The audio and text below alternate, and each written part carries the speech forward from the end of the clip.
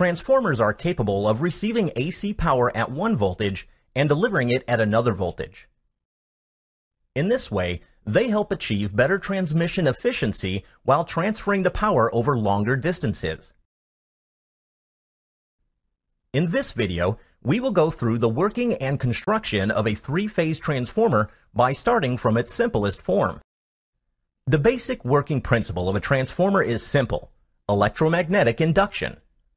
According to this principle, a varying magnetic flux associated with a loop will induce an electromotive force across it.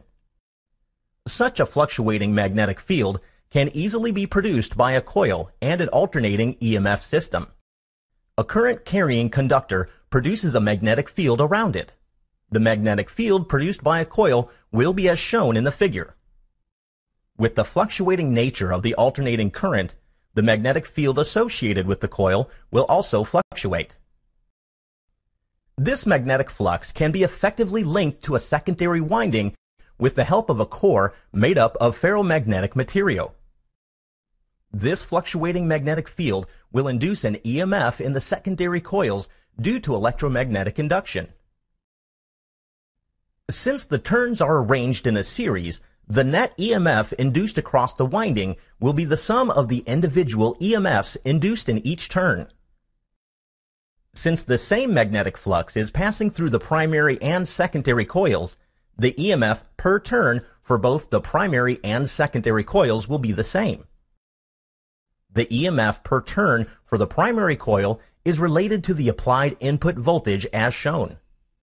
As a result, the induced EMF at the secondary coil is expressed as follows. This simply means that with fewer turns in the secondary than in primary, one can lower the voltage. For the reverse case, one can increase the voltage.